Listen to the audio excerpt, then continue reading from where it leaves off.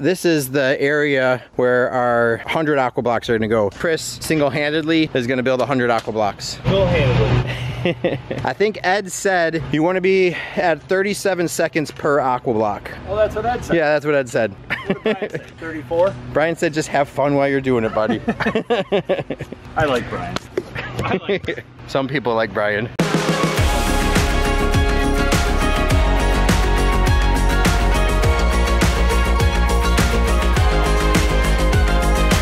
Hey everybody, it's Brian, Chris, Jack, Jonathan with Team Aquascape. It is day one on a brand new project. We're out here in Naperville, Illinois, and we are building a project that a customer's been waiting for a year and a half. I met him right when COVID started last year. He was my first consultation of 2020, and everything was looking good, and then COVID said, hey, you know what? Maybe we'll wait a year. And so he's been waiting patiently to do this. It's gonna be a very, very cool project. We have 100 aqua blocks going into a sustainable stream / pond system. We have roughly a 15 foot pond by about 50 some feet long. And I'll call it more of a stream than I will a pond, and here's why.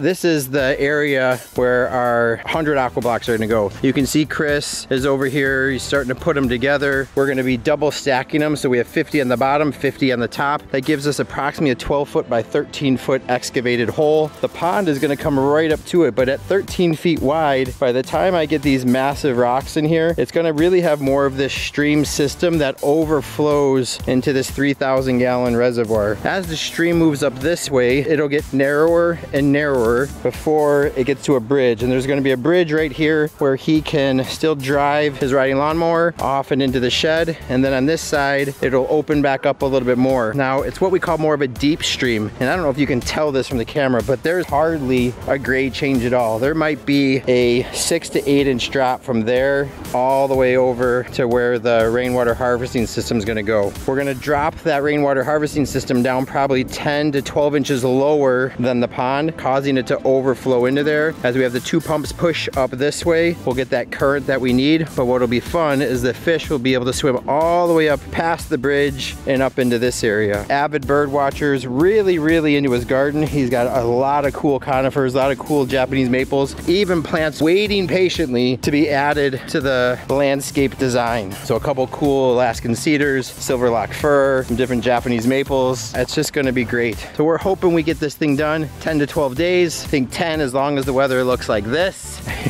We'll just see how it goes. Day one's goal, get the reservoir in. We've got our big Cat 308 over here. Chris should be able to come in here, dig all this out. All of our dirt's gonna get relocated over to a large berm for our waterfalls that'll feed that stream underneath the bridge and then over to the pond. The other thing we may or may not do, just depends if he wants us to do it or somebody else, but we're gonna do a flagstone patio over on this side, big enough for a little fire pit and 4 to 6 chairs. Hey! Whoa! These aren't gonna build themselves. What are these boys doing? Hey guys, what you working on? Putting plants in. That's the summed up version? Pretty much. So we had to move a couple plants, but because we're gonna be out here for a couple weeks, 10 days, we wanna get these plants back in the ground. So we had to move about a dozen perennials, some hostas, some stilby, and some ferns and stuff. So if we can get that stuff back in the ground and then water it every day, we should be able to transplant them pretty effortlessly. So thanks for getting that stuff done. And then Chris, single-handedly, is gonna build 100 aqua blocks. Single-handedly. I think Ed said you want to be at 37 seconds per aqua block. Oh, that's what Ed said. Yeah, that's what Ed said. What did Brian say? 34? Brian said just have fun while you're doing it, buddy. I like Brian. Some people like Brian.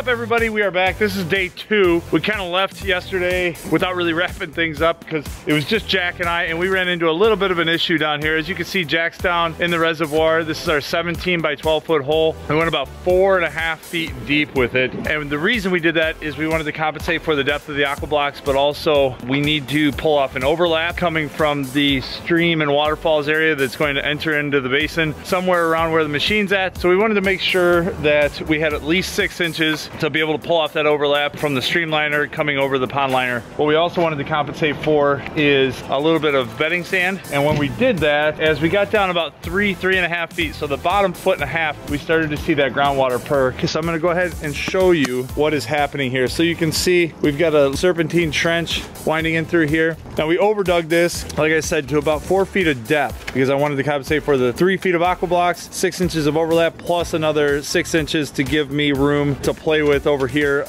for my edges, for the waterfalls, all that stuff, because there is absolutely zero grade change from the back corner here all the way over on the other side of the machine where the waterfalls is going to start. It's perfectly flat. We used our trusty transit over there to tell us so. So what we did is we encountered groundwater. Now it hasn't rained in probably about 3 weeks out here in the Chicagoland area in Illinois. So for us to have this kind of groundwater raises a huge red flag for us. So what we're gonna do is we are going to put in an under drain system. So I've got some corrugated drain tile and a sock. We're gonna go ahead and lay it in that trench, fill that with 3/4 trap rock or clean gravel, just to help make sure that the clay does not end up conforming around the sock and clogging the sock, disallowing it to take on water. And what we'll do is this trench will come over here, and then we're gonna run this piece of ADS pipe straight up and down outside of the liner, and this subterranean pipe will be under the liner. So this is an under drain system that will discharge into looks like a 14-inch piece of sonotube. Our sump pump will sit down in that. That will all be external or outside the liner. Once we have that done, we've got some 3/4 gravel over there. We're gonna go ahead and backfill our trench, and then I have sand to go ahead and lay over the top of all of this. But before we do that, I think what I'm going to do is put a piece of fabric down just over the bottom to keep the sand and the clay from mixing together by putting the geotextile down, as it will help kind of even everything out in through here, and it won't feel so much like a water bed, and we'll keep our boots nice and clean, keep the sand nice and clean. So Jack's gonna finish cleaning that up.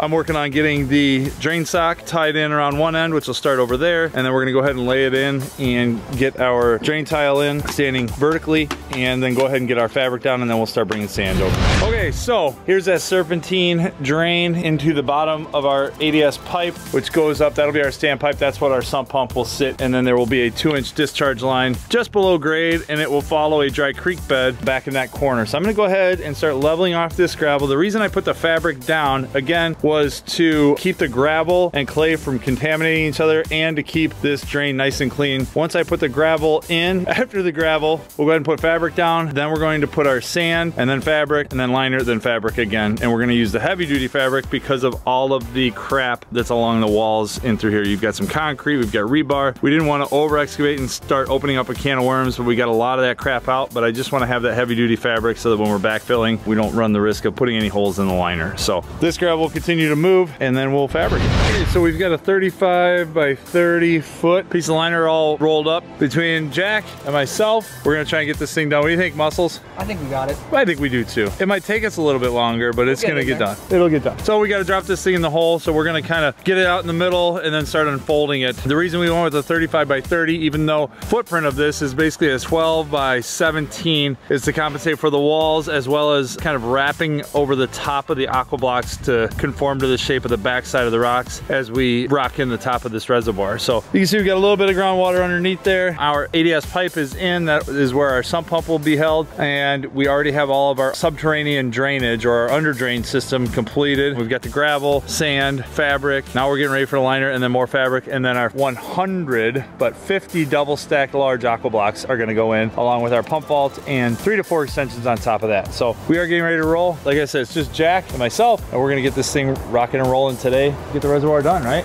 Yeah. Yep. Cool. All right, let's go.